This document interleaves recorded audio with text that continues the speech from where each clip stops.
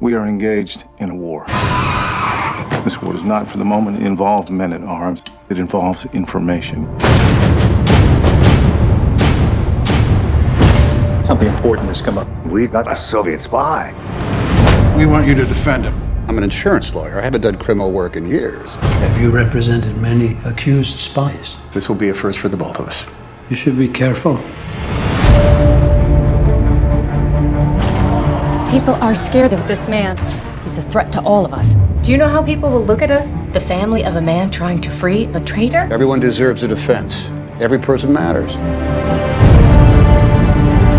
From this moment forward, you will not refer to the U-2 as a reconnaissance aircraft.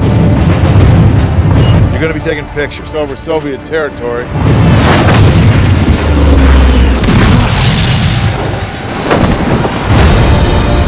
Tell me what happened.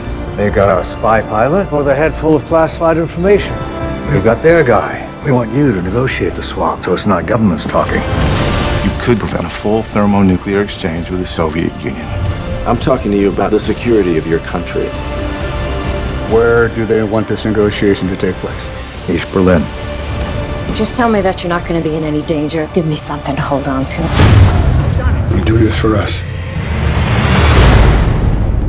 There are only a few routes left to the east. Rule of law is less firmly established over there. Just avoid interaction with people generally. You don't belong.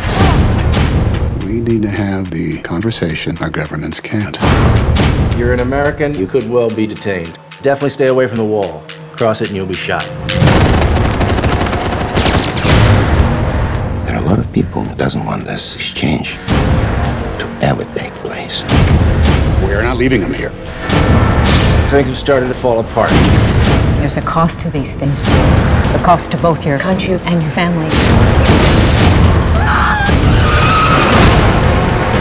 We need this to be an exchange. No!